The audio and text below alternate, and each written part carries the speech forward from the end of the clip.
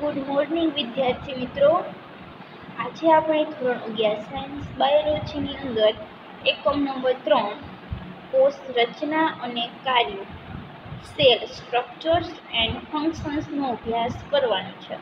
તો એકમ નંબર 3 ની અંદર પ્રકરણ નંબર 8 કોષ જીવનનો એકમ cell the unit of life. ચાલો આપણે શરૂ કરીએ કે કોષ છે તે જીવનનું એકમ। આપણા પાઠનું નામ છે કોષ જીવનનું એકમ। હવે તમે 9મા ધોરણની અંદર પણ ભણી ગયા છો, 8મા ધોરણની અંદર પણ ભણી ગયા છો કોષ વિશે। હવે 8મા અને 9મા ધોરણમાં જે કોષ વિશેની માહિતી આવતી હતી એ માહિતી થોડીક ઓછી હતી। હવે અહીંયા આપણે 11મા ધોરણમાં આવી ગયા છીએ, એટલે હવે ધોરણ ઉપર આવી ગયા છીએ, એટલે જેમ જેમ ઊંચા ધોરણમાં જઈએ એમ એમ માહિતી પણ વધતી જાય છે। તો 8મા અને 9મા ધોરણમાં તમે થોડોક કોષ વિશેનો અભ્યાસ કર્યો હશે। હવે આપણે અહીંયા એનાથી થોડુંક વધુ ડિટેલમાં અને ડીપમાં કોષનો અભ્યાસ કરવાનો છે। પ્રકરણ તો એ જ છે કે તો જે તમે 8-9માં ભણી ગયા છો તે, પરંતુ આપણે અહીંયા એને થોડુંક જટિલતાથી ભણવાનું છે, તેને વધારે ઊંડાણપૂર્વક અભ્યાસ કરવાનો છે। હવે આપણે જોઈએ કે જીવનનું એકમ જીવન। હવે જીવન શબ્દ આવ્યું એટલે આવશે સજીવ। પ્રથમ પ્રકરણની અંદર તમે ભણી ગયા છો કે સજીવ છે તેનું એકમ, એટલે કે આ સજીવને જીવવા માટેનો જે એકમ છે, આ સજીવને જીવવા માટેનો એકમ એટલે કોષ। હવે આપણે જોઈએ કે સજીવની વ્યાખ્યા આપવી હોય કોને કહે સજીવ, તો આપણે એક જ ભાષામાં અને એક જ લીટીમાં આપણે એને વ્યાખ્યાયિત કરવી હોય એક લાઈનમાં કે સજીવ એટલે શું।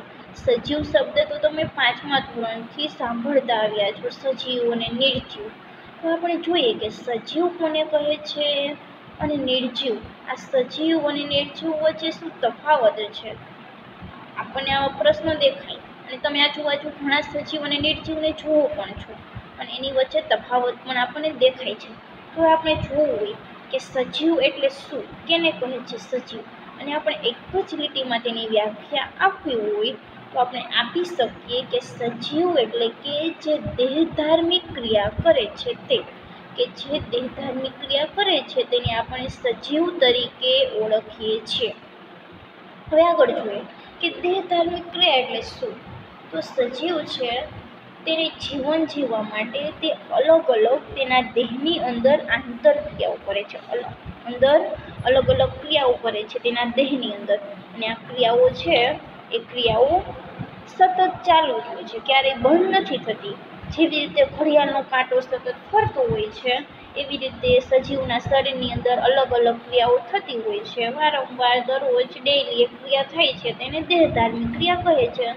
ઉદાહરણ તરીકે જોઈએ તો આપણે શ્વસન કરીએ છીએ, હવે શ્વાસ લીધા વગર કોઈને ચાલતું નથી, તો દરેક જે સજીવ છે તે શ્વસન કરે છે, ત્યાર પછી વૃદ્ધિ કરે છે, પ્રજનન કરે છે, ઉત્સર્જન કરે છે, પર્યાવરણ પ્રત્યે સભાનતા કેળવે છે, પાચન છે।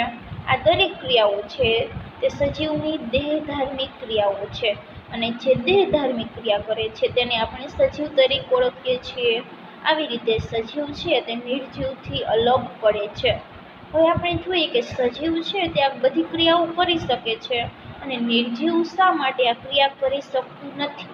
સજીવની અંદર એવું કંઈક વસ્તુ તો આવેલું હોવું જોઈએ ને કે જેના કારણે તે આ દેહધાર્મિક ક્રિયા કરે છે, દેહધાર્મિક ક્રિયા કરે છે તેના પરિણામે તે જીવંત કહેવાય છે।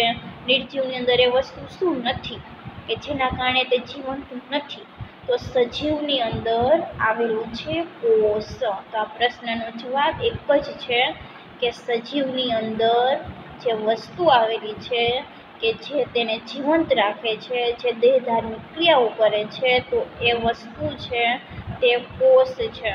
આ કોષ છે તે અલગ અલગ દેહધાર્મિક ક્રિયાઓ કરે છે અને એના કારણે સજીવને જીવંત રાખે છે। નિર્જીવની અંદર કોષ જોવા મળતા નથી, એટલા માટે નિર્જીવ છે તે દેહધાર્મિક ક્રિયા નહીં કરી શકે અને એટલા માટે તે જીવંત નથી। તો હવે આગળ આપણે જોઈએ પ્રસ્તાવનાની અંદર કે જ્યારે તમે તમારી આજુબાજુ જુઓ છો ત્યારે તમને સજીવ અને નિર્જીવ બંને દેખાય છે। હવે જ્યારે આપણે આપણી આજુબાજુ નજર ફેરવીએ છીએ, જોઈએ છે, ત્યારે આપણને સજીવ પણ દેખાય છે અને નિર્જીવ પણ દેખાય છે। તમે ઘરમાં બેઠા હોય તો ઘરની અંદર ખાટલા છે, પલંગ છે, લાઇટ છે, પંખા છે, તે બધી વસ્તુ નિર્જીવ છે. ત્યાર પછી જોઈએ તો તમારી આજુબાજુની અંદર ઘણા લોકો છે, તમારા માતા પિતા છે, ભાઈ બહેન છે, ત્યાર પછી બાર વૃક્ષો છે, ઝાડવાઓ છે, આ તો સજીવ છે. તો આપણે આજુબાજુ નજર ફેરવીએ ત્યારે આપણને સજીવ અને નિર્જીવ બંને દેખાય છે.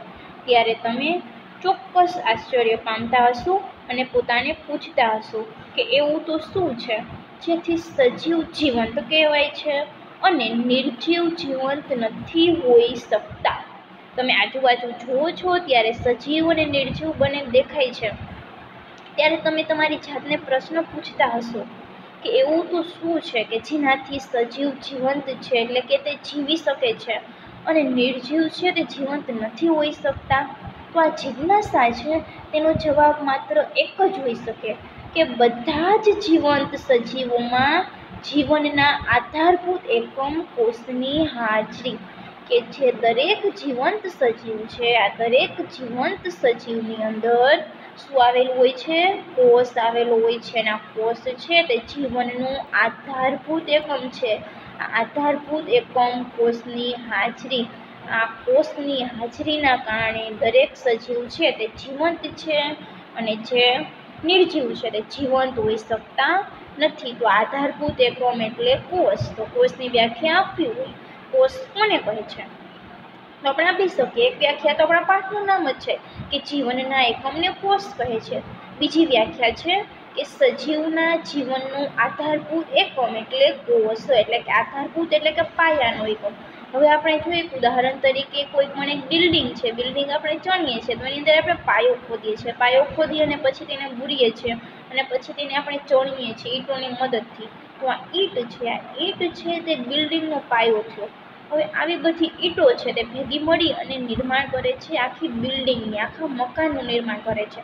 જો ઈંટો ન હોય તો મકાન છે, બિલ્ડિંગ છે તેનું નિર્માણ ન થાય. તો આ બધી ઈંટો ભેગી મળી અને જેવી રીતે બિલ્ડિંગ બનાવે છે એવી જ રીતે દરેક સજીવ છે તેની અંદર આ કોષ છે, આ કોષ ભેગો મળી અને સજીવ છે તેની રચના કરે છે. જેવી રીતે ઈંટ છે તેને બિલ્ડિંગનો પાયો કહે છે, જેમ ઈંટ બિલ્ડિંગનો પાયો છે એવી રીતે સજીવ છે તેનો પાયો છે કોષ.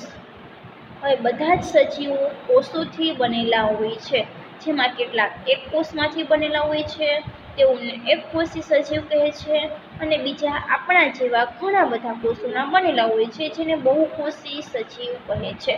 હવે મિત્રો અહીંયા 2 માર્કમાં પ્રશ્ન પૂછાય અથવા 1 માર્કમાં પૂછાય કે કોષની સંખ્યાને આધારે કોષના પ્રકાર. યાદ રાખજો કે અહીંયા જે કોષના પ્રકાર પડ્યા છે તે કોષની સંખ્યાને આધારે પડ્યા છે.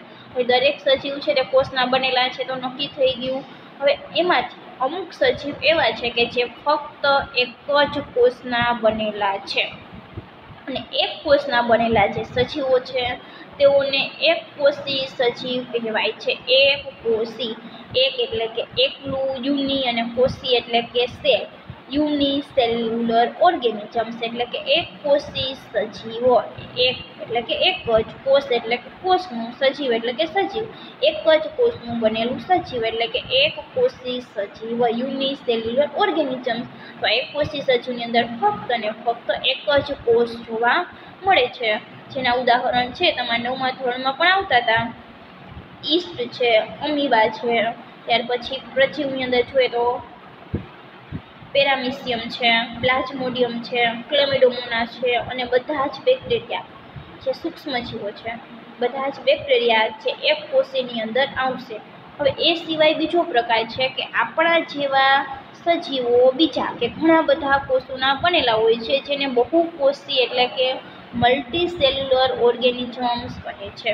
હવે આપણા જેવા બીજા ઘણા બધા સજીવો છે કે જે ઘણા બધા કોષોના એટલે કે 2 થી વધારે કોષોના બનેલા છે, 2 અથવા તો 2 થી વધારે કોષોના જે બનેલા સજીવો હોય છે તેને બહુકોષીય સજીવ કહે છે. બહુ એટલે કે વધારે, કોષી એટલે કે કોષ, વધારે કોષ ધરાવતા સજીવ એટલે કે બહુકોષીય સજીવો, અથવા ઇંગ્લિશમાં તેને કહે છે મલ્ટી સેલ્યુલર ઓર્ગેનિઝમ્સ. એક જ કોષના બનેલા સજીવને એક કોષી સજીવ કહે છે, જેના ઉદાહરણ છે ઈસ્ટ છે, અમીબા છે, પેરામિશિયમ છે, ક્લેમિડોમોનાસ છે, માઇકોપ્લાઝ્મા છે, બધા જ બેક્ટેરિયા છે કે જે એકકોષી સજીવમાં આવશે.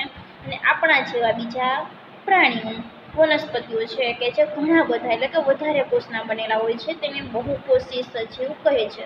બહુકોષીની સજીવની અંદર આવશે મનુષ્ય સહિતના તમામ પ્રાણીઓ છે, વનસ્પતિ છે, ફૂગ છે. તો આ બધા છે તે બહુકોષીની અંદર આવશે. તો યાદ રાખજો કે અહીંયા જે બે પ્રકાર પડ્યા છે, એકકોષી સજીવ અને બહુકોષી સજીવ, તે બે પ્રકાર પડ્યા છે કોષની સંખ્યાને આધારે, કે સજીવમાં કેટલા કોષો આવેલા છે. જો એક જ કોષ આવેલો હશે તો એકકોષી સજીવ થયું, અને વધારે ઘણા બધા કોષો આવેલા હશે તો બહુકોષી સજીવો. તો અહીંયા જે બે કોષના પ્રકાર પડ્યા છે, એકકોષી અને બહુકોષી, તે કોષની સંખ્યાને આધારે પડ્યા છે. હવે આપણે જોઈએ કે કોષ છે, સજીવ છે, તેનું નિર્માણ કેવી રીતે થાય છે. હવે એક કોષ છે એ પણ એક જ વસ્તુમાંથી નિર્માણ પામે છે, અને બહુકોષ છે તે પણ એક જ કોષમાંથી નિર્માણ પામે છે. હવે કેવી રીતે નિર્માણ પામે છે તે આપણે જોઈએ. યુગ્મનજ, દરેકે નામ સાંભળ્યું જ હશે. યુગ્મનજ એટલે કે નરજન્યુ અને માદાજન્યુ, એટલે કે અંડકોષ અને શુક્રકોષ જોડાય અને યુગ્મનજનું નિર્માણ થાય છે. ફલનના પરિણામે યુગ્મનજ છે તે નિર્માણ પામે છે. હવે આ યુગ્મનજ છે તે એકકોષી રચના છે, અને આ યુગ્મનજ છે તેનું વારંવાર વિભાજન થશે. આમ વારંવાર યુગ્મનજનું વિભાજન થશે, અને આ વારંવાર યુગ્મનજના વિભાજનને પરિણામે તેમાંથી પેશી નિર્માણ પામશે, અંગ નિર્માણ પામશે. અંગ નિર્માણ પામી અને ત્યાર પછી તેમાંથી સ્વતંત્ર જે સજીવ છે તેનું નિર્માણ થશે. તો આપણે જોઈએ કે યુગ્મનજ 2A કે યુગ્મનજ એટલે કે અંડકોષ અને શુક્રકોષ ભેગા મળી અને જે રચના બનાવે છે તેને યુગ્મનજ કહે છે. ફલનના પરિણામે યુગ્મનજનું નિર્માણ પામે છે. આ યુગ્મનજ એક જ કોષ છે. આ યુગ્મનજ એક કોષ છે. એક કોષ વારંવાર વિભાજન પામશે, વારંવાર વિભાજન પામી અને એકથી વધારે કોષોની રચના બનાવે છે. હવે યુગ્મનજ છે તેનું વિભાજન થયું, આ કોષ છે, કોષે વિભાજન પામીને પેશીનું નિર્માણ કર્યું. પેશી એટલે કે કોષોનો સમૂહ, ઘણા બધા કોષો ભેગા મળીને જે રચના બનાવે તેને પેશી કહે છે. આ પેશી છે તે ભેગી મળીને અંગનું નિર્માણ કરે છે. અંગ છે તે ભેગા મળીને અંગતંત્રનું નિર્માણ કરે છે, અને અંગતંત્ર છે તે ભેગું મળી અને સજીવનું નિર્માણ કરે છે. તો આપણે જે બહુકોષી સજીવ છે તે પણ એક જ કોષમાંથી નિર્માણ પામે છે. કેવી રીતે? તમે જોયું કે એક કોષ છે તે વારંવાર વિભાજન પામે છે, પેશી, અંગ, અંગતંત્ર અને સજીવનું નિર્માણ કરે છે. આમ એકકોષી હોય કે બહુકોષી હોય, બંને સજીવો છે તે એક જ કોષમાંથી નિર્માણ પામે છે. આવી રીતે યુગ્મનજ છે તે સમવિભાજન પામે છે અને વારંવાર વિભાજન પામી અને પેશી, અંગ, અંગતંત્ર અને સજીવનું નિર્માણ કરે છે. આમ એક જ કોષ છે, આ એક કોષમાંથી સંપૂર્ણ જે સજીવ છે તેનું જે નિર્માણ થાય છે, તેની જે નિર્માણ થવાની ક્રિયા છે તેને સંપૂર્ણ ક્ષમતા અથવા તો ટોટીપોટેન્સી અથવા તો પૂર્ણ ક્ષમતા કહે છે. કેવી રીતે? તો આ કોષ છે યુગ્મનજ એક કોષ છે. આ એક કોષ છે તે વારંવાર વિભાજન પામતો ગયો અને આખા સજીવના દેહનું નિર્માણ કરે છે. આમ એક કોષમાંથી આખા સજીવના જે દેહના નિર્માણની ક્રિયા છે તેને પૂર્ણ ક્ષમતા અથવા તો સંપૂર્ણ ક્ષમતા અથવા તો ટોટીપોટેન્સી તરીકે ઓળખવામાં આવે છે. દરેકને સમજાઈ ગયું હશે કે યુગ્મનજ એટલે કે અંડકોષ અને શુક્રકોષ જોડાય ફલન થઈને જે રચના બનાવે છે તેને યુગ્મનજ કહે છે. આ યુગ્મનજ એક કોષ છે. આ એક કોષનું વારંવાર વિભાજન થાય છે. આ કોષ વારંવાર વિભાજન પામી, વિભેદન પામી પેશી, અંગ, અંગતંત્ર અને સજીવનું નિર્માણ કરે છે. આમ એક કોષ છે તેમાંથી જે સજીવનું નિર્માણ થાય છે તેને સંપૂર્ણ ક્ષમતા અથવા તો ટોટીપોટેન્સી અથવા તો પૂર્ણ ક્ષમતા તરીકે ઓળખવામાં આવે છે. હવે આપણે જોઈએ કે પેશી. તો કોષોના સમૂહને પેશી તરીકે ઓળખવામાં આવે છે. તમે 9મા ધોરણની અંદર ભણી ગયા છો કે પેશી કે કોષો છે તેનો સમૂહ છે, એટલે કે ઘણા બધા કોષો ભેગા મળીને પેશીની રચના કરે છે. એની અંદર અમુક ઉદાહરણની અંદર જો તો અધિછદીય પેશી છે, સંયોજક પેશી છે, સ્નાયુ પેશી છે, ચેતાપેશી છે. આ પેશીના ઉદાહરણ છે. હવે આ પેશીઓ છે તે ભેગી મળીને અંગનું નિર્માણ કરશે. અંગ એટલે કે આપણું હાથ એક અંગ છે, ત્યાર પછી જોઈએ તો મુખ એક અંગ છે, નાક એક અંગ છે, ત્યાર પછી જીભ એક અંગ છે, જઠર અંગ છે, આંતરડું અંગ છે. આ અંગો છે. આ અંગો છે તે ભેગા મળીને અંગતંત્ર બનાવે છે. અંગતંત્ર એટલે કે અંગો ભેગા મળી અને જે તંત્ર બનાવે તે. ઉદાહરણ તરીકે નાક છે, શ્વાસ નળી છે અને ફેફસા છે. આ ત્રણેય અંગો અલગ અલગ છે. તો નાક, શ્વાસ નળી અને ફેફસા આ ત્રણેય અંગો એક ભેગા મળી અને શ્વસન તંત્ર બનાવ્યું. શ્વસન તંત્ર છે તે અંગતંત્ર થયું. ત્યાર પછી આપણે જોઈએ તો મુખ છે, અન્નનળી છે, જઠર છે, યકૃત છે, સ્વાદુપિંડ છે, નાનું આંતરડું છે, મોટું આંતરડું છે. આ બધું ભેગું મળી અને પાચન તંત્ર બનાવે છે. તો આ પાચન તંત્ર છે તે અંગતંત્ર થયું. એવી જ રીતે આપણામાં ઉત્સર્જન તંત્ર આવેલું છે, રુધિરાભિસરણ તંત્ર આવેલું છે, પ્રજનન તંત્ર આવેલું છે. આ બધાય તંત્રો છે. શ્વસન તંત્ર છે, પાચન તંત્ર છે, ઉત્સર્જન તંત્ર છે, રુધિરાભિસરણ તંત્ર છે, પ્રજનન તંત્ર છે. આ દરેક તંત્ર ભેગા મળી અને આ ખાસ સજીવનું નિર્માણ કરે છે. આવી રીતે એક જ કોષ છે તેમાંથી આ બધી જ વસ્તુ છે તે નિર્માણ પામે છે. અને આ ક્રિયા છે તેને કહે છે સંપૂર્ણ ક્ષમતા અથવા તો ટોટીપોટેન્સી. આપણે આગળ જોઈએ કે કોષ એટલે શું. વોટ ઇઝ અ સેલ, કે કોષ કેને કહે છે. આપણે કોષની વ્યાખ્યા આપવી તો આગળ બે વ્યાખ્યા તો જોઈ કે જીવનનો એકમ છે તેને કોષ કહે છે અને સજીવનો આધારભૂત એટલે કે પાયાનો એકમ છે તેને કોષ તરીકે ઓળખવામાં આવે છે. કે જેવી રીતે બિલ્ડિંગના ઉદાહરણ આપીને મેં તમને સમજાવ્યું કે ઈંટ છે તે આખી બિલ્ડિંગનો પાયો છે. આ બધી ઈંટો ભેગી મળીને આખી બિલ્ડિંગ બનાવે છે, ઇમારત બનાવે છે. એવી જ રીતે બધા સજીવો છે તે કોષના બનેલા છે અને બધા જ કોષો છે તે ભેગા મળી અને સજીવનું નિર્માણ કરે છે. હવે એક કોષી સજીવો સ્વતંત્ર અસ્તિત્વ ધરાવે છે અને જીવનના બધા જ આવશ્યક કાર્યો કરવા માટે સક્ષમ હોય છે. કોષની સંપૂર્ણ રચના વગર કોઈનું પણ સ્વતંત્ર જીવન અસ્તિત્વ ધરાવી શકતું નથી. આ કારણસર બધા સજીવ માટે કોષ જ મૂળભૂત રીતે રચનાત્મક અને ક્રિયાત્મક એકમ હોય છે. હવે આપણે જોયું આગળ કે એક કોષી સજીવો છે તે એક જ કોષના બનેલા છે. હવે એક કોષના બનેલા છે તેની અંદર એક જ કોષ હાજર છે, છતાં પણ તે સ્વતંત્ર અસ્તિત્વ ધરાવે છે, એટલે કે મુક્ત રીતે સ્વતંત્ર રીતે અસ્તિત્વ ધરાવે છે. જે આપણે બહુકોષી સજીવ બધા કાર્ય કરીએ છીએ તે દરેક કાર્ય એક કોષી સજીવ પણ કરે છે. તેની અંદર પણ પાચન થાય છે, શ્વસન થાય છે, ઉત્સર્જન થાય છે, બધા જ કાર્યો થાય છે. તેમાં એક જ કોષ આ બધા કાર્ય કરે છે. આમ એક કોષી સજીવો છે તે પણ સ્વતંત્ર અસ્તિત્વ ધરાવે છે અને જીવનના બધા જ આવશ્યક કાર્યો, આવશ્યક એટલે કે જીવનના જે બધા જરૂરી કાર્યો છે તે કરવા માટે સક્ષમ હોય છે.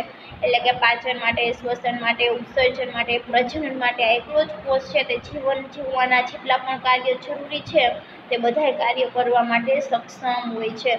અને કોષ છે તેની સંપૂર્ણ રચના એટલે કે કોષની જે પૂર્ણ રચના છે તેના વગર કોઈનું પણ સ્વતંત્ર જીવન અસ્તિત્વ ધરાવી શકાતું નથી. એટલે કે કોષની જે સંપૂર્ણ રચના છે તેના વગર કોઈ સજીવ છે તે જીવી શકે નહીં. એટલે કે આમ કોઈ પણ જે સજીવ છે તેનું જીવન છે તે ટકી શકતું નથી, અસ્તિત્વ ધરાવી શકતું નથી, એટલે કે ટકી શકતું નથી. આમ કોષ છે તેની સંપૂર્ણ રચના હશે તો જ સ્વતંત્ર જીવન અસ્તિત્વ રહેશે. કોષની સંપૂર્ણ રચના નહીં હોય તો જે સ્વતંત્ર સજીવ છે તેનું જીવન છે તે અસ્તિત્વ એટલે કે ટકી શકતું નથી. હવે આ જ કારણ માટે બધા જ સજીવ છે તેના માટે કોષ જ મૂળભૂત રીતે રચનાત્મક અને ક્રિયાત્મક એકમ હોય છે. તો અહીંયા થઈ બીજી કોષની વ્યાખ્યા. આગળ બે જ હોય, આ વ્યાખ્યા થઈ ત્રીજી કે સજીવના રચનાત્મક અને ક્રિયાત્મક એકમને કોષ કહે છે. રચનાત્મક એટલે કે રચના કરે છે, સજીવને બનાવે છે, સજીવનું નિર્માણ કરે છે. અને ક્રિયાત્મક એટલે કે કાર્ય કરે છે. જેવી રીતે ઈંટો છે તે બિલ્ડિંગને બનાવે છે એવી જ રીતે કોષ છે તે સજીવને બનાવે છે. ઈંટની મદદથી આખી બિલ્ડિંગ ચણાય છે એવી જ રીતે કોષની મદદથી આખો સજીવ છે તે નિર્માણ પામે છે. તો આમ સજીવની રચના છે તે કોષે કરી. એટલા માટે સજીવ છે તેનો રચનાત્મક એકમ થયો. એટલે કે રચના કરતો એટલે કે સજીવને બનાવતું. દરેક સજીવ કોષના બનેલા છે એટલા માટે એને કીધું છે કે રચનાત્મક. અને બીજું છે કે ક્રિયાત્મક. ક્રિયાત્મક એટલે કે દરેક કાર્ય છે તે કોષ કરે છે. આપણે બોલી શકીએ છીએ તો પણ કોષ કાર્ય કરે છે, તો બોલી શકીએ છીએ. ચાલી શકીએ છીએ તો કોષ કાર્ય કરે છે, એની મદદથી ચાલી શકીએ છીએ. આપણે કોઈ પણ કાર્ય કરે છે, વિચારી શકીએ છીએ, લખી શકીએ છીએ, દોડીએ છીએ, ઊંઘીએ છીએ, ખાઈએ છીએ, પીએ છીએ, તો દરેક કાર્ય કરીએ છીએ તે કોષની મદદથી થાય છે. જો કોષ કાર્ય ન કરે તો આપણે જીવંત રહી શકતા નથી અને આપણે કાર્ય કરી શકતા નથી. એટલા માટે દરેક સજીવ છે તેનું રચનાત્મક અને ક્રિયાત્મક એકમ છે તેને કોષ કહે છે. હવે આપણે જોઈએ કે કોષ છે તેની શોધ કોને કરી અને કેવી રીતે કરી, તો એન્ટોન લ્યુવાન હુકે સૌ પ્રથમ જીવંત કોષને જોયો અને તેનું વર્ણન કર્યું. અહીંયા શબ્દ આપ્યો છે કે જીવંત કોષ. યાદ રાખજો મિત્રો કે સૌ પ્રથમ જે જીવંત કોષ છે તેનું વર્ણન અને તેની શોધ છે તે એન્ટોન વોન લ્યુવાન હુક નામના વૈજ્ઞાનિકે કરી. અને ત્યારબાદ જે રોબર્ટ બ્રાઉન છે તેને કોષ કેન્દ્રની શોધ કરી. સૂક્ષ્મદર્શક યંત્રની શોધ અને તેમાં સુધારો થયો અને ઇલેક્ટ્રોન માઇક્રોસ્કોપ દ્વારા કોષની વિસ્તૃત સંરચનાનો અભ્યાસ સરળ બન્યો. હવે પ્રશ્ન પૂછાય કે સૌ પ્રથમ કોષની શોધ કોને કરી, તો સૌ પ્રથમ કોષની શોધ કરી છે રોબર્ટ હુક નામના વૈજ્ઞાનિકે 1665ની સાલમાં. નોટ કરી લેજો, તમારી બુકની અંદર આપ્યું નથી કે 1665ની સાલમાં સૌ પ્રથમ રોબર્ટ હુક નામના વૈજ્ઞાનિકે કોષની શોધ કરી. હવે એને કેવી રીતે કરી આપણે જોઈએ કે 1665માં રોબર્ટ હુક નામના વૈજ્ઞાનિક છે તેને વૃક્ષની પાતળી છાલ લીધી. બૂચ નામની વનસ્પતિ છે, ઓક નામની વનસ્પતિ, તેની છાલ લઈ અને એ છાલ છે તેને રોબર્ટ હુકે પોતાના જાતે બનાવેલા માઇક્રોસ્કોપમાં તેને જોઈ. ત્યારે તેને ઈંટની થપ્પી જેવી અથવા તો મધપૂડાની સંરચના જેવી એને રચના જોવા મળી અને આ રચના છે એને નામ આપ્યું કોષ. અને આ કોષ છે તે એક લેટિન ભાષાનો શબ્દ છે જેનો અર્થ થાય છે ગુજરાતીમાં નાનો ઓરડો. હવે આ રોબર્ટ હુકે જે કોષ જોયા હતા એ કોષ હતા મૃત. કેમ કે વનસ્પતિની છાલમાં જે કોષો હોય છે તે કોષો મૃત હોય છે. તો હવે તમને પ્રશ્ન થાય કે સજીવ છે તેની અંદર મૃત કોષ કેવી રીતે હોય છે, તો ઉદાહરણ જ લઈ લો કે આપણા વાળ અને નખ. આપણા વાળ છે તે ઉત્પન્ન થાય છે સજીવ દ્વારા, પરંતુ વાળમાં કોઈ જીવ હોતો નથી. વાળ છે તે નિર્જીવ વસ્તુ છે એટલે કે મૃત કોષો છે. જ્યારે આપણા નખ છે તે મોટા થાય છે, આપણને કાપીએ છીએ તો આપણને કંઈ દુઃખ થતું નથી, કેમ કે તે એક નિર્જીવ છે. આમ સજીવ દ્વારા ઉત્પન્ન થાય છે પરંતુ એક વસ્તુ નિર્જીવ છે. એવી જ રીતે વનસ્પતિની છાલ છે તે છાલ પણ એક મૃત કોષોની બનેલી છે. તો આમ છે રોબર્ટ કે જે કોષ જોયો હતો, સૌ પ્રથમ શોધ કરી હતી, એ કોષ છે તે મૃત હતો. ત્યાર પછી એન્ટોન વાન લ્યુવાન હુકે 1674ની સાલમાં, સાલ છે તે નોટ કરી લેજો કે એન્ટોન વાન લ્યુવાન હુક છે તેને 1674માં સૌ પ્રથમ જીવંત કોષ જોયો. અહીંયા જે લ્યુવાન હુકે જીવંત કોષ જોયો હતો એ જીવંત કોષ છે તેને ખાબોચિયામાં કોઈ પણ એક મુક્તજીવી સજીવનો જીવંત કોષ જોયો અને એનું વર્ણન કર્યું. આમ સૌ પ્રથમ કોષની શોધ કરી છે રોબર્ટ હુકે અને જે જીવંત કોષ છે તે જોયો છે લ્યુવાન હુકે. એટલે આ ડાઉટ ન થઈ જાય, ખાસ ધ્યાન રાખજો કે સૌ પ્રથમ જીવંત આવે એટલે લ્યુવાન હુક આવશે. આગળ જીવંત આવી ગયું એટલે લ્યુવાન હુક આવશે અને સૌ પ્રથમ કોષની શોધ કરી છે રોબર્ટ હુકે. હવે રોબર્ટ હુકે શોધ કરી લીધી કોષની, ત્યાર પછી લ્યુવાન હુકે જીવંત કોષની શોધ કરી. ત્યાર પછી રોબર્ટ બ્રાઉન નામના વૈજ્ઞાનિક છે તેની 1831ની સાલમાં કોષની અંદર કોષ કેન્દ્રની શોધ કરી કે જેનો આપણે વિસ્તૃતથી આગળ અભ્યાસ કરવાનો છે. કોષ કેન્દ્ર એટલે શું, કોષ કેન્દ્રનું કાર્ય શું છે, કોષ કેન્દ્રમાં કઈ કઈ સંરચના આવેલી છે તે, અને સૂક્ષ્મદર્શક યંત્રની શોધ થયા. સૂક્ષ્મદર્શક યંત્ર એટલે કે ઉપકરણ છે, સૂક્ષ્મ એટલે કે નાનું, દર્શક એટલે કે જોવું, યંત્ર એટલે કે મશીન. આમ નાની જે વસ્તુઓ છે કે જેને આપણે નરી આંખે જોઈ શકતા નથી, આ નરી આંખે ન દેખાય એવી વસ્તુ છે તેને જોવા માટે જે યંત્ર, જે મશીનનો ઉપયોગ થાય છે તેને સૂક્ષ્મદર્શક યંત્ર કહે છે. આમ સૂક્ષ્મદર્શક યંત્રની શોધ થઈ અને ત્યાર પછી ઇલેક્ટ્રોન માઇક્રોસ્કોપની શોધ થઈ. ઇલેક્ટ્રોન માઇક્રોસ્કોપ છે તેની અંદર કોઈ પણ જે વસ્તુ છે તેને અનેક ગણી વધારે જોઈ શકે છે, મોટી. તો આ જે સંરચના છે ઇલેક્ટ્રોન માઇક્રોસ્કોપ અને સૂક્ષ્મદર્શક યંત્રની શોધ પછી જે કોષ છે તેની રચના છે તેનો અભ્યાસ સરળ અને શક્ય બન્યો. અહીંયા સુધીના MCQ છે. એકકોષી સજીવ, બહુકોષી સજીવ, કોષ છે તેની વ્યાખ્યા, કોની શોધ કઈ રીતે. તો સૌપ્રથમ જે જીવંત કોષ છે તે લ્યુઆન હુકે 1674માં ગોત્યું. સૌ પ્રથમ કોષ છે તે 1665માં શોધ કરી રોબર્ટ હુકે. રોબર્ટ બ્રાઉન છે તેને કોષ કેન્દ્રની શોધ કરી 1831માં. અને એકકોષી હોય કે બહુકોષી સજીવ હોય, કોઈ પણ સજીવ છે તે કોષની સંપૂર્ણ રચના વગર તેનું અસ્તિત્વ ટકાવી શકશે નહીં. એટલો જ કોષ છે તે પણ જીવન જીવવાના બધાય આવશ્યક કાર્ય કરે છે કે બે જેવી રીતે તમને ઉદાહરણ આપીને સમજાયું એ. આમ કોષ છે તેને રચનાત્મક અને ક્રિયાત્મક એકમ તરીકે ઓળખવામાં આવે છે. હવે ત્યાર પછી આપણે આગળ જોઈએ કે કોષવાદ. હવે ટોપિક નંબર 8.2 કોષવાદ, સેલ થિયરી. કોષવાદ. હવે વિદ્યાર્થી મિત્રો, કોષવાદ એટલે શું?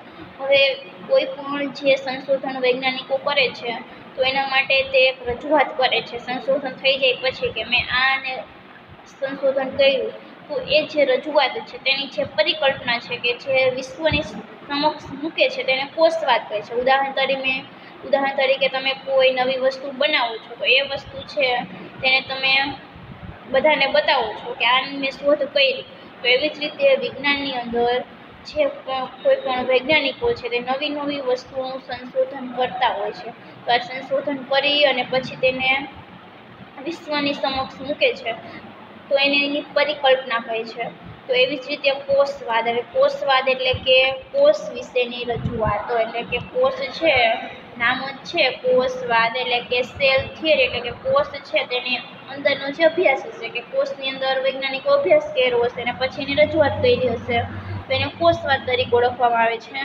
આગળ જોઈએ 1838માં જર્મનીના વનસ્પતિ શાસ્ત્રી મેથિસ લિડને ઘણી બધી વનસ્પતિઓના અભ્યાસ પછી જોયું કે બધી જ વનસ્પતિઓ વિવિધ કોષોની બનેલી હોય છે કે જે વનસ્પતિઓમાં પેશીનું સર્જન કરે છે. 1838ની સાલમાં જર્મની દેશ છે તેમના મેથિસ સ્લીડર કે જે વનસ્પતિ શાસ્ત્રી હતા.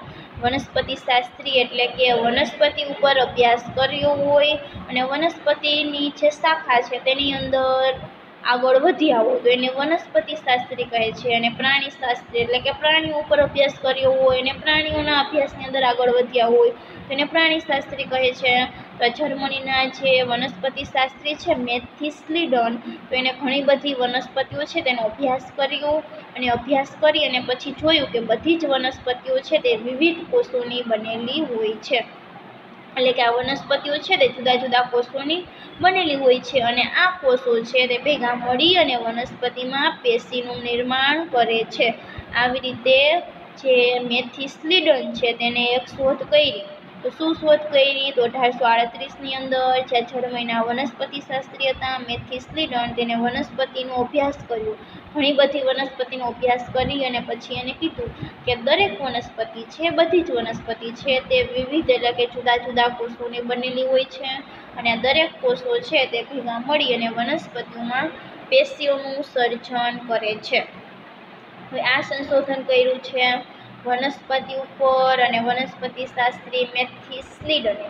હવે આ જ સમયની અંદર બ્રિટિશના પ્રાણીશાસ્ત્રી થિયોડોર સ્વાન, એટલે કે 1839માં, આગળ 1838 હતું, આ છે 1839, સમય એક જ થયો.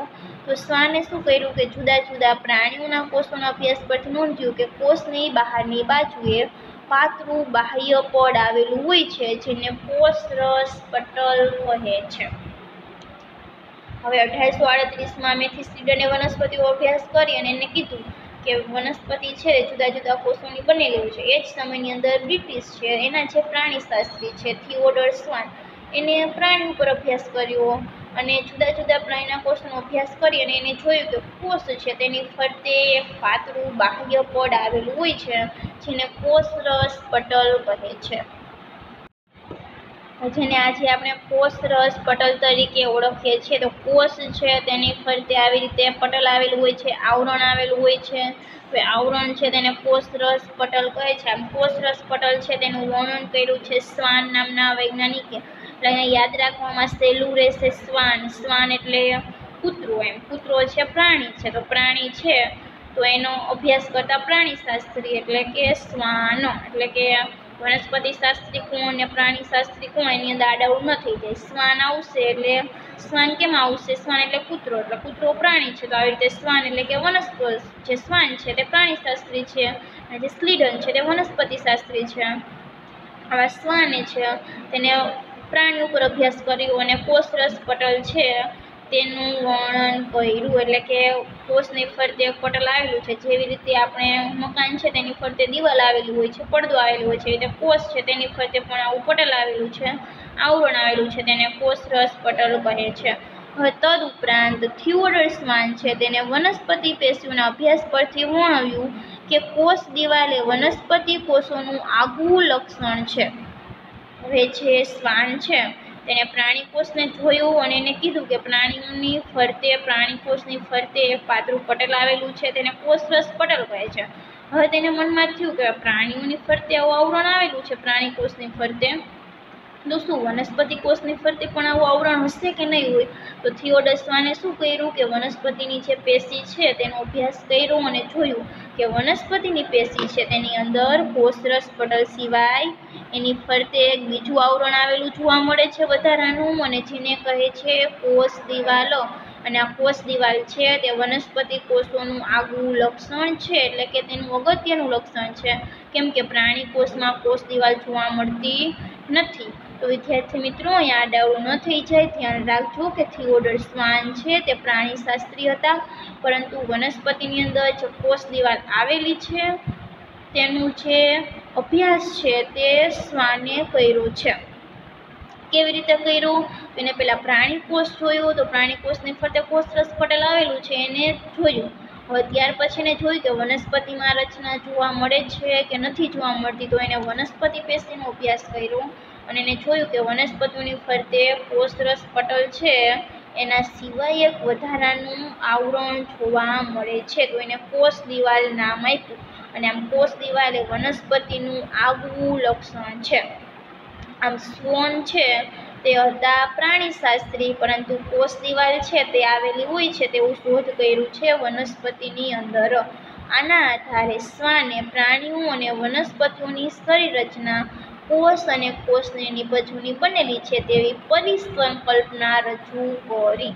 હવે આ અભ્યાસ થઈ ગયો એના આધારે શ્વાન છે તેની એક સંકલ્પના રજૂ કરી કે દરેક પ્રાણીઓ અને વનસ્પતિઓ છે તેનું શરીર છે, તેની જે શરીરની રચના છે તે કોષ અને કોષની નિપજની બનેલી છે. કોષ તો આપણે જોઈ લીધું કોષ શું છે તે, અને કોષની નિપજની એટલે કે કોષ દ્વારા જે નિપજ ઉત્પન્ન થાય છે, જે પેદાશ ઉત્પન્ન થાય છે તે. ઉદાહરણ તરીકે પ્રોટીન છે, ન્યુક્લિક એસિડ છે, ત્યાર પછી કાર્બોદિત છે, લિપિડ છે, તો આ બધી કોષની નિપજ થઈ. તો આમ દરેક સજીવો છે તે કોષ અને કોષની નિપજના બનેલા છે. એટલે કે કોષ અને કોષ દ્વારા જે વસ્તુ ઉત્પન્ન થાય છે તેના બનેલા છે. તો એ પરિસંકલ્પના છે તે શ્વાને રજૂ કરી. હવે સ્લીડન અને શ્વાને સંયુક્ત રીતે કોષવાદ રજૂ કર્યો. સ્લીડન વનસ્પતિ શાસ્ત્રી વનસ્પતિ ઉપર અભ્યાસ કર્યો, શ્વાન પ્રાણીશાસ્ત્રી પ્રાણી ઉપર અભ્યાસ કર્યો. આ સ્લીડન અને શ્વાન છે. સ્લીડન જર્મનીના છે, યાદ રાખજો, અને શ્વાન છે તે બ્રિટિશના છે. તો આ બંને વૈજ્ઞાનિકોએ સંયુક્ત એટલે કે ભેગા મળી અને કોષવાદ એટલે કે કોષની રજૂઆત કરી. હવે આ જે કોષવાદ છે તે નવા જે સિદ્ધાંત છે તે નવા કોષોનું સર્જન કેવી રીતે થાય છે તે સમજાવવા માટે અસમર્થ રહ્યો. અહીંયા બે વૈજ્ઞાનિકો છે તેની એક રજૂઆતો કરી દીધી. કઈ રજૂઆત કરી? આગળ આપણે જોયું કે દરેક સજીવો છે તે કોષ અને કોષની નિપજના બનેલા છે. આવો જે કોષવાદ છે તે સ્લીડન અને શ્વાને સંયુક્ત એટલે કે ભેગા મળી અને રજૂ કર્યો. પરંતુ હવે આ જે સિદ્ધાંત છે તેની એક મર્યાદા હતી. તો પ્રશ્ન પૂછાય કે સ્લીડન અને શ્વાનના કોષવાદની મર્યાદા કઈ હતી? તો સ્લીડન અને શ્વાનના કોષવાદની મર્યાદા એ છે કે નવા કોષોનું સર્જન કેવી રીતે થાય છે તે સમજાવવા માટે અસમર્થ રહ્યો. એટલે કે સ્લીડન અને શ્વાન છે તે નવા કોષ કેવી રીતે નિર્માણ પામે છે, કેવી રીતે બને છે તે સમજાવી શક્યો નહીં. તો આની એક મર્યાદા હતી. તો ત્યાર પછી નવો કોષવાદ આવ્યો. તો રુડોલ્ફ વિસોએ 1855માં સૌ પ્રથમ પુરવાર કર્યું કે કોષ વિભાજન પામીને પૂર્વ અસ્તિત્વ ધરાવતા કોષમાંથી નવા કોષનું સર્જન થાય છે, અને જ્યાં થિયરી છે તેને ઓમ્નોસિસ સેલ્યુલા ઈ સેલ્યુલા તરીકે ઓળખવામાં આવે છે. હવે 1855ની સાલ છે તેની અંદર રુડોલ્ફ વિર્સો આવ્યા, અને રુડોલ્ફ વિર્સો છે તેને જે સ્વીડન અને સ્વાન છે તેને જે કોષવાદ આપ્યો હતો એની અંદર સુધારો કર્યો, કે જે અસમર્થ હતો કે નવા કોષો કેવી રીતે નિર્માણ થાય છે તે નહોતો સમજાવી શક્યા. તો આ રુડોલ્ફ વિર્સોએ સમજાવ્યું કે નવો કોષ છે તે કેવી રીતે નિર્માણ પામે છે. તો જે જૂનો કોષ હોય છે તે વિભાજન પામે છે અને એમાંથી નવા કોષનું નિર્માણ થાય છે. અને જે થિયરી છે તેને ઓમ્ની સેલ્યુલા ઈ સેલ્યુલા તરીકે ઓળખવામાં આવે છે. અને તેઓએ એટલે કે જે રુડોલ્ફ વિર્સો છે તેને સ્વીડન અને સ્વાને આપેલા કોષવાદની પરિસંકલ્પનામાં સુધારો કર્યો અને કોષવાદનું અંતિમ સ્વરૂપ રજૂ કર્યું. એટલે કે સ્વીડન અને સ્વાને જે કોષવાદ આપ્યો હતો એની જે સંકલ્પના છે તેમાં સુધારો કર્યો અને એને નવો કોષવાદ આપ્યો. અને આ કોષવાદ છે આજના સમયમાં જોઈએ તો બે મુદ્દા છે કોષવાદના, કે બધા જીવન સજીવો કોષ અને કોષની નિપજના બનેલા છે. એટલે કે દરેક જીવન સજીવ છે તે કોષ અને કોષની નિપજ એટલે કે કોષ દ્વારા જે પેદાશ ઉત્પન્ન થાય છે તેના બનેલા છે, અને બધા જ કોષોનું સર્જન પૂર્વ અસ્તિત્વ ધરાવતા કોષોમાંથી જ થાય છે. તો આ બંને મુદ્દા છે તે કોને આપ્યા? રુડોલ્ફ વિર્સોએ આપ્યા, જે સ્વીડન ને સ્વાનમાં સુધારો કર્યો. સ્વીડન ને સ્વાને એક મુદ્દો તો આપી દીધો હતો કે દરેક સજીવો છે તે કોષ અને કોષની નિપજના બનેલા છે, એક મુદ્દો આપ્યો હતો, પરંતુ જે નવા કોષો છે તેનું નિર્માણ કેવી રીતે થાય છે તે સમજાવી શક્યા ન હોતા, એની મર્યાદા હતી. તો 1855ની અંદર જે રુડોલ્ફ વિર્સો છે તેને સૌ પ્રથમ કીધું કે જે નવા કોષો છે તે જૂના કોષો હોય છે તેનું વિભાજન પામે છે અને એમાંથી નવા કોષો છે તેનું નિર્માણ થાય છે. આમ તેને સ્વીડન ને સ્વાનના કોષવાદમાં સુધારો કર્યો, અને અત્યારે જે કોષવાદનું અંતિમ એટલે કે છેલ્લું સ્વરૂપ છે તેની અંદર બે મુદ્દા આવે છે. કે પ્રથમ મુદ્દો કે બધા જ જીવન સજીવો કોષ અને કોષની નિપજના બનેલા છે, અને બધા જ કોષોનું સર્જન પૂર્વ અસ્તિત્વ ધરાવતા કોષોમાંથી જ થાય છે. એટલે કે આ એક કોષ છે, હવે આ કોષ છે પૂર્વ અસ્તિત્વ, પૂર્વ એટલે કે પહેલા, અસ્તિત્વ એટલે કે ટકી રહેલા, એટલે કે પૂર્વ રહેતા કોષો, એટલે કે જે પહેલાના કોષો છે જૂના કોષો છે એ વિભાજન પામે છે. આ પૂર્વ અસ્તિત્વ એટલે કે જૂનો છે કોષ, હવે એ વિભાજન પામે છે અને વિભાજન પામી અને નવા કોષનું નિર્માણ કરે છે. હવે અહીંયા આ કોષો છે તે ફરીથી વિભાજન પામીને નવા કોષનું નિર્માણ કરશે. આ કોષ છે તે પણ વિભાજન પામીને નવા કોષનું નિર્માણ કરશે. એટલે આવી રીતે દરેક નવા કોષો છે તેનું નિર્માણ થાય છે પૂર્વ એટલે કે જે જૂના કોષો હોય છે તેમાંથી થાય છે. આ જૂનું કોષ છે તે વિભાજન પામશે અને એમાંથી નવા કોષ છે તેનું નિર્માણ કરે છે, કે જે રુડોલ્ફ વિર્સો છે તેને કહ્યું. હવે MCQની અંદર જોઈએ અત્યાર સુધીના કે સૌ પ્રથમ તો કોષની શોધ કોને કરી? તો યાદ રાખજો 1665માં રોબર્ટ હુકે કોષની શોધ કરી. ત્યાર પછી જીવંત કોષ છે 1674માં એન્ટોન લ્યુવાન હુકે જોયો. ત્યાર પછી જે રોબર્ટ બ્રાઉન છે તેને 1831માં કોષ કેન્દ્રની શોધ કરી. ત્યાર પછી આવ્યા વનસ્પતિ શાસ્ત્રી અને પ્રાણી શાસ્ત્રી. 1838માં વનસ્પતિ શાસ્ત્રી હતા મેથિસ સ્લીડન, કે જે જર્મનીના હતા, તેને વનસ્પતિ ઉપર અભ્યાસ કર્યો. અને ત્યાર પછી 1839ની અંદર બ્રિટિશના પ્રાણી શાસ્ત્રી થિયોડોર સ્વાન, કે જેને પ્રાણી કોષ પર અભ્યાસ કરીને કોષરસ પટલ જોવા મળે છે તેવું વર્ણવ્યું. અને એ સિવાય વનસ્પતિની અંદર એક આગવું લક્ષણ કોષ દિવાલ જોવા મળે છે તેનું વર્ણન કર્યું. થિયોડોર સ્વાન અને જે મેથિસ સ્લીડન છે તે બંને સંયુક્ત રીતે કોષવાદ આપ્યો કે દરેક સજીવ કોષ અને કોષની નિપજના બનેલા છે, પરંતુ એનો કોષવાદ હતો એની મર્યાદા હતી. તો સ્લીડન અને સ્વાનના કોષવાદની મર્યાદા કઈ હતી? નવા કોષો છે તેનું નિર્માણ કેવી રીતે થાય છે તે સમજાવી શક્યા ન હોતા. હવે નવો કોષવાદ કોણે આપ્યો એવો પ્રશ્ન પૂછાય તો 1855માં રુડોલ્ફ વિર્સોએ નવો કોષવાદ આપ્યો. તો નવો કોષવાદ છે તે રુડોલ્ફ વિર્સોએ આપ્યો 1855માં. તો એનો શું મુદ્દો હતો નવા કોષવાદનો? તો જે રુડોલ્ફ વિસો છે એને કીધું કે નવો કોષ છે તેનું જે નિર્માણ છે તે પૂર્વ એટલે કે જે જૂના કોષો હોય છે તેના વિભાજન થઈ અને નવા કોષો છે તે બને છે અને જે થિયરી છે તેને ઓમ્નિસિસ સેલ્યુલા ઈ સેલ્યુલા થિયરી તરીકે ઓળખવામાં આવે છે. તો અહીંયા સુધીનું રાખીએ, બાકીનું નેક્સ્ટ ટાઈમ. Thank you.